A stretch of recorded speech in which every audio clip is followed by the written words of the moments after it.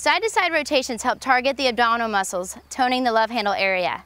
To perform the side-to-side rotation exercise, start with your feet pointed straight ahead and standing hip width apart. Make sure you're squeezing in your belly as well as your butt. First, you're going to take the medicine ball or dumbbell and hold it in both hands and extend your arms out in front of your chest.